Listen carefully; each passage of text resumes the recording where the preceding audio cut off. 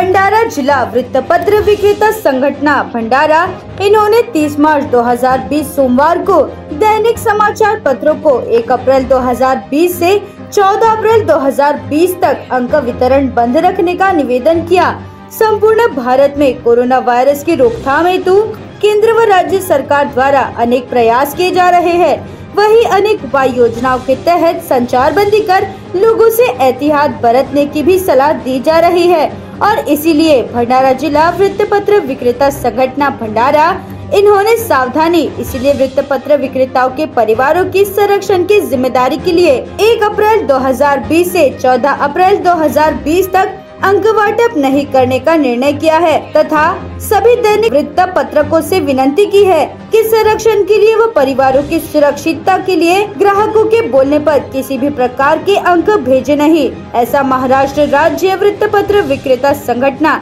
व सभी दैनिक जिला कार्यालय भंडारा, इन्होंने प्रतिलिपि द्वारा बताया है। YouTube पे हमारे चैनल को सब्सक्राइब कर बेल आइकन दबाना ना भूलें और Google प्ले स्टोर से BS crime India news app को डाउनलोड कर रोजाना खबरों के लिए हमसे जुड़े रहें।